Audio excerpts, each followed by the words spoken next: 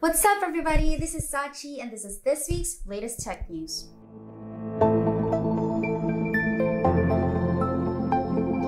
NVIDIA's AI recreates Pac-Man from scratch just by watching it being played. If you watched 50,000 games of Pac-Man, you'd probably be pretty good at throwing out what you saw. NVIDIA's Game GAN artificial intelligence model, however, was able to recreate the classic dot chomping game for its 40th birthday from scratch without a traditional game engine in a matter of days. There's no coding involved, guys. No pre-rendered images for the software to draw on. The AI model is simply fed visual data of the game in action along with the accompanying controller inputs and then recreates it frame by frame from this information. The resulting game is playable by humans, and NVIDIA says it will be releasing it online in the near future. Liberidian said the work had been done in collaboration with Pac-Man's creator, Bandai Namco.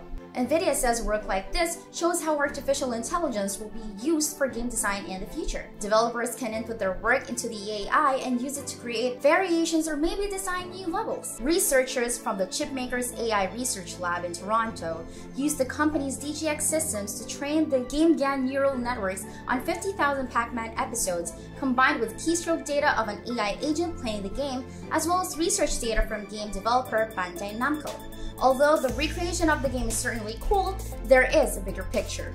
Next up, a first look at Oppo's first smartwatch. Yep, this looks like an Apple Watch. The OLED screen, though, is an improvement. It's larger than the 44mm Apple Watch at 1.91 inches across, but the watch keeps a 46mm size. Oppo has shrunken the bezels and curved the edges of the screen itself along with the covered glass. The pixel density is the same as the Apple Watch at 326 ppi. The colors are super vibrant, and it's easy to see outside. There's no crown style control here, just two physical buttons on the right edge. Everything else is handled by the touchscreen. Oppo's watch straps are detachable in a similar way to the Apple Watch, with simple buttons for the release mechanism on the watch's rear, but the straps pop directly in and out rather than sliding from the side.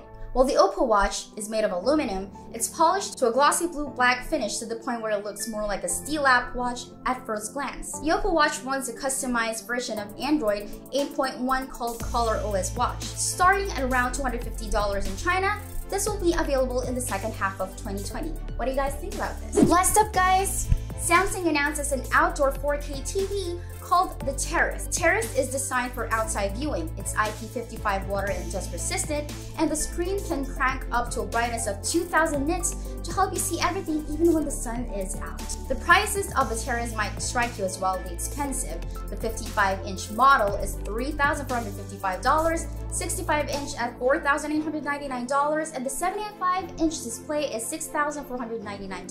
Samsung is highlighting that for all its toughness against the elements, the Terrace is still rather sleek with inoffensive bezels. As for the panel itself, the Terrace is comparable to Samsung's standard upper-end QLED TVs.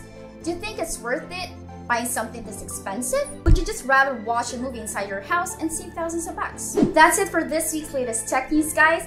This is Sachi signing off. I'll see you guys again next week. Bye bye!